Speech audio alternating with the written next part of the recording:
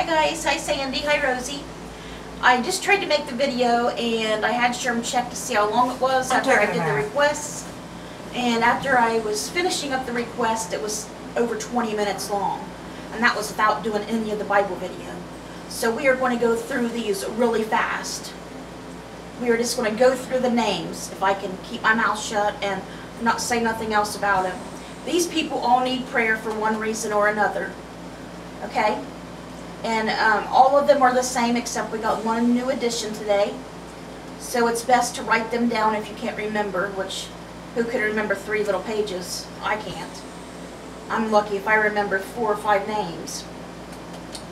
So, Josh Mollett, Vidalia Mercer and their unborn baby, Roy Mollett and Lori Mollett, Fuzz and Eric, Ona Whetstone, Sandy,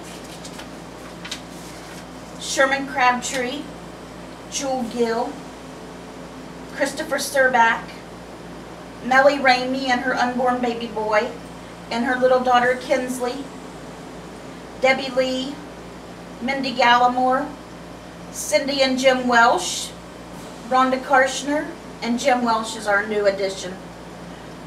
He's got whatever's going around. He got it off Cindy.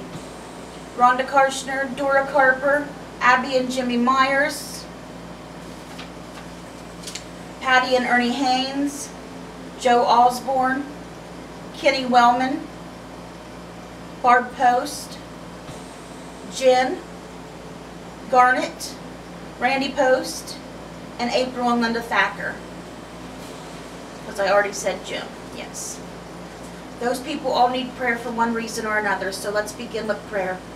Brother Jesus and Father, please watch all the people that we mentioned in our prayer list today. I know that you know their needs a lot more better than what we do. And you know what each and every single one of them needs and what is best for each and every single one of them. Because you know the future, Brother Jesus and Father, and we do not. We only ask you by what we feel and what we see right now in the present.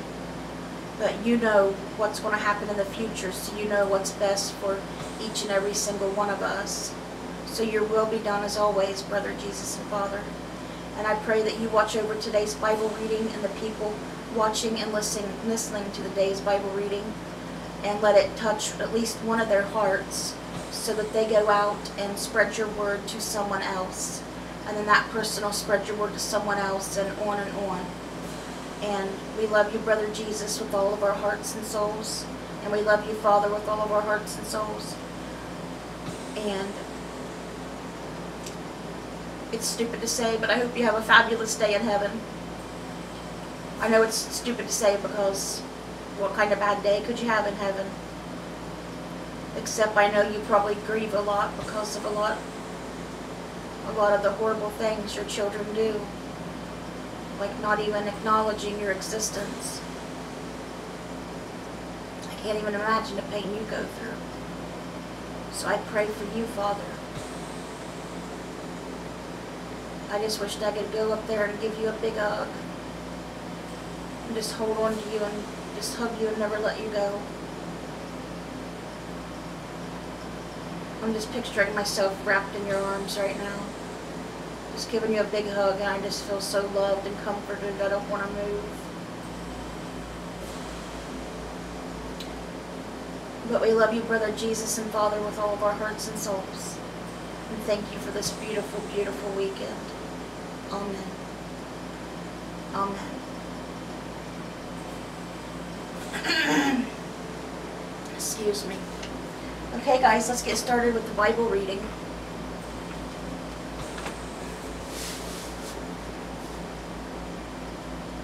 We'll be reading in the New International Version, unless someone asks me otherwise, because someone has already asked me to read in this version. That's why I am. Because I usually read the King James or the New King James Version when I'm reading it myself. But let's get started here. We are going to start with Luke. Come on, computer. We are going to start with Luke chapter 17, verses 11 through verse 37. Talking about 2 things today. And the first is Jesus heals 10 men with leprosy. Now, on his way to Jerusalem, Jesus traveled along the border between Samaria and Galilee. As he was going into a village, 10 men who had leprosy met him. They stood at a distance and called out in a loud voice, "Jesus, Master, have pity on us." When he saw them, he said, "Go show yourself to the priests." And as they went, they were cleansed. One of them, when he saw he was healed, came back, praising God in a loud voice. He threw himself at Jesus' feet and thanked him, and he was a Samaritan. Jesus asked, "Were not all 10 cleansed? Where are the other 9? Has no one returned to give praise to God except this foreigner?" Then he said to him, "Rise and go. Your faith has made you well." And we're ending Luke today with the coming of the kingdom of God.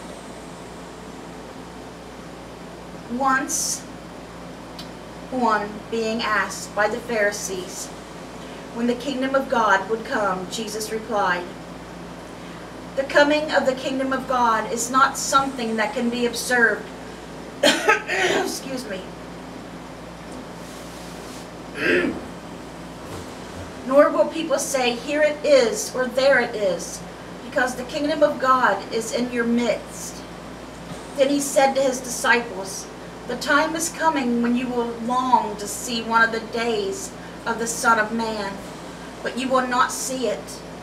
People will tell you, 'There he is,' or 'Here he is.' Do not go running after them. For the Son of Man in his day will be like the lightning which flashes and lights up the sky from one end to the other. But first he must suffer many things and be rejected by this generation," which he surely was. "Just as it was in the days of Noah, so also it will be in the days of the Son of Man. People were eating, drinking, marrying, being given in marriage, up to the day Noah entered the ark. Then the flood came and destroyed them all. It was the same in the day of Lot. People were eating and drinking, buying and selling, planting and building. But the day Lot left Sodom, fire and sulfur rained down from heaven and destroyed them all. It will be just like this on the day of the Son of Man is revealed. On that day, no one who is in the housetop with possessions inside should go to get them. Likewise, no one in the field should go back for anything, because you won't need it." I added that part for myself, for you guys. I didn't add to the Bible, I'm just saying, you won't need it. Remember Lot's wife? Remember what happened to her, don't you? "Whoever tries to keep their life will lose it, and whoever loses their life will preserve it. I tell you, on that night, 2 people will be in one bed, and one will be taken and the other left. 2 women will be grinding grain together, one will be taken and one left." "Where, Lord?" they asked. He replied, "Where there is a dead body, there the vultures will gather."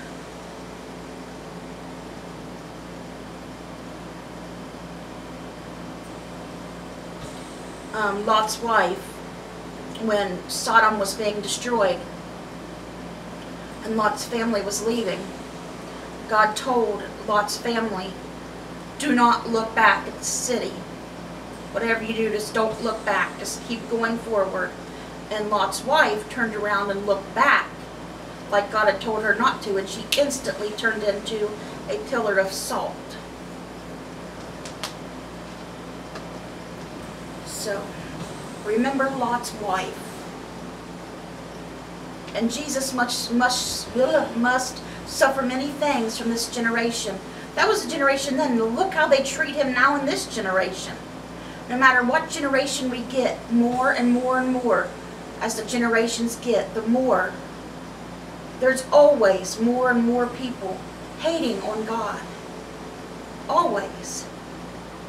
Why can't we ever just have a generation that is totally devoted to God, that loves the Lord with all their heart and soul, and wants to do the Lord's will? I guess we'll never find that kind of love until we go to heaven, when it's our time, God willing, of course. And let's go on to our psalm today, which is Psalm 84, for the director of music, according to the Gittith of the sons of Korah, a psalm. You're asking, who was Korah? Well, Korah was one of the 3 sons of Esau by his Hivite wife, if I said Hivite right.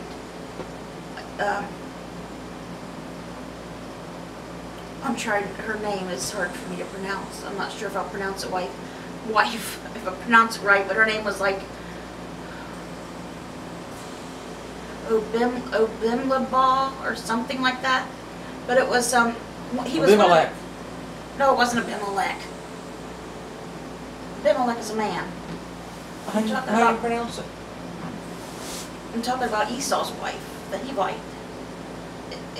It was like Ohlibamah, something like that. Oh. Abimablah, Okay. Abimelech. I know what I'm talking about. Okay. Abimelech. Esau was not married to Abimelech. Oh. It was his Hivite wife.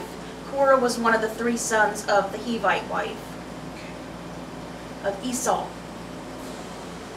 Esau was their dad. All right. So let's start with the sons of Korah. Psalm 84. If you want, you may sit back and close your eyes. I think it has, what, 18 verses? No, it has 12. What's snoring?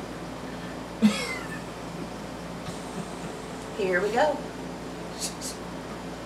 How lovely is your dwelling place, Lord Almighty. My soul yearns, even faints for the courts of the Lord. My heart, my flesh cry out for the living God. Even the sparrow has found a home, and the swallow a nest for herself, where she may have her young, a place near your altar. Lord Almighty, my King and my God, blessed are those who dwell in your house. They are ever praising you. Blessed are those whose strength is in you, whose heart are set on pilgrimage. As they pass through the valley of Baca, they make it place of springs. The autumn rains also covers it with pools. They go from strength to strength, till each appears before God in Zion. Oh, how God loves Zion. Hear my prayer, Lord God Almighty. Listen to me, God of Jacob.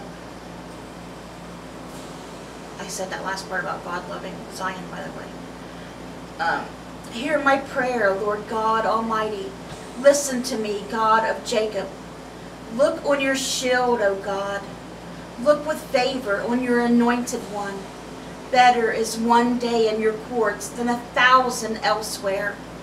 I so agree. I would rather be a doorkeeper in the house of my God than dwell in the tents of the wicked. For the Lord God is a sun and shield. The Lord bestows favor and honor. No good thing does he withhold from those whose walk is blameless. Lord Almighty, blessed is the one who trusts in you. You may open your eyes if you had them closed. That was Psalm 84. And we're going to end today's Bible reading with Proverbs chapter 13, reading verses 5 and 6. Proverbs 13:5 says, "The righteous hate what is false, but the wicked make themselves a stench and bring shame on themselves." And Proverbs chapter 13 verse 6 says, "Righteousness guards the person of integrity, but wickedness overthrows the sinner." Okay guys, that was our Bible reading for today. I hope it touched your guys' hearts. I hope you guys have a blessed weekend. Let's bring those souls to Jesus, and God willing, I'll see you guys all again tomorrow with another Bible reading. Bye, guys. God bless.